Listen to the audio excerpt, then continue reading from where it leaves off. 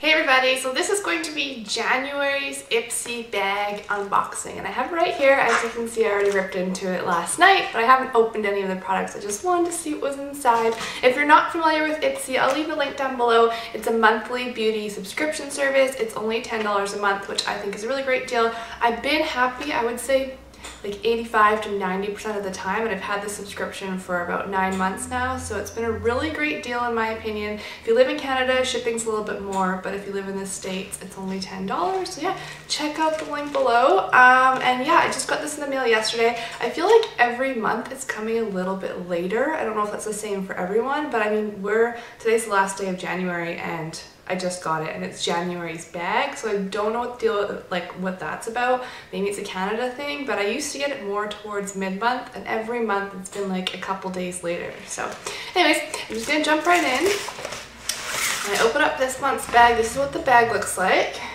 Pretty sure everybody got the same bag. It's blue and it's got little cosmetic things on it. Not my favorite bag, but anyways. So opening it up, there's 5 products inside.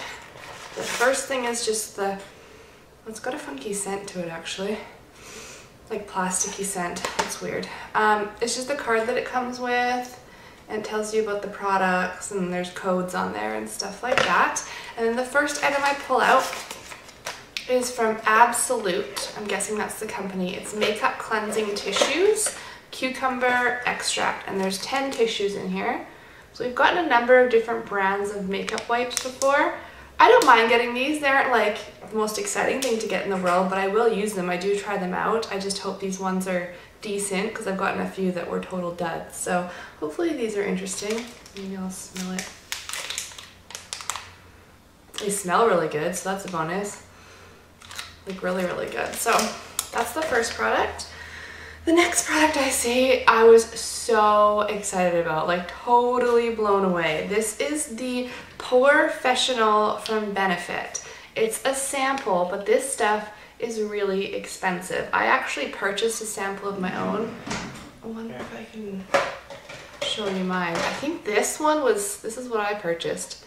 I feel like this was $12, maybe a little bit more, and that's just a little sample guide. This is 0.25 ounces.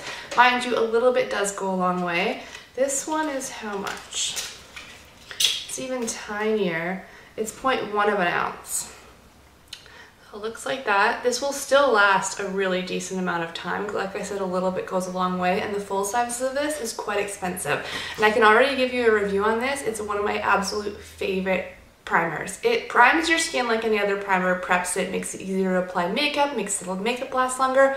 But the most amazing thing about this is that you can push it into your pores and it will somewhat seep into them and just kind of make them disappear. Not completely, but better than any primer I've ever used. And it's skin tone, so I feel like it just kind of helps in the evening out process. So I was so excited to see this. That's a great deal. That's probably like $10 worth of product right there. I don't know, I could be wrong, but I know it's expensive. All right, moving on. The next thing I see is in a little jar here. It's from Balanced Guru, and it's called Balm Me Up, Organic Sweet Cocoa and Tangy Body Balm. So, coming close so you can see it. That's what it looks like there. So I'm guessing it's like a body lotion. Really interesting looking. It smells like very citrusy. I'm gonna try and grab some. It's really hard. Like, I don't really have any on my finger, and I made a dent in it. You see what I mean? I'll try and grab some, and it seems like it's quite greasy. Maybe I'll rub it on the back of my hand. Oh yeah, this stuff is very greasy. Kind of similar to the Body Shop body butters, but even more greasy. I rubbed it all over the back of my hand. It left my hand quite shiny. So I don't know, I'm gonna keep an eye on this and see how it dries into the skin, see if it's really worth the moisturization, but I'm not a huge fan of the texture, the super greasiness. And I can usually handle like Body Shop body butters I like, but this, I don't know, we will see. All right, the next product is from Malin and Gotez Mojito Lip Balm.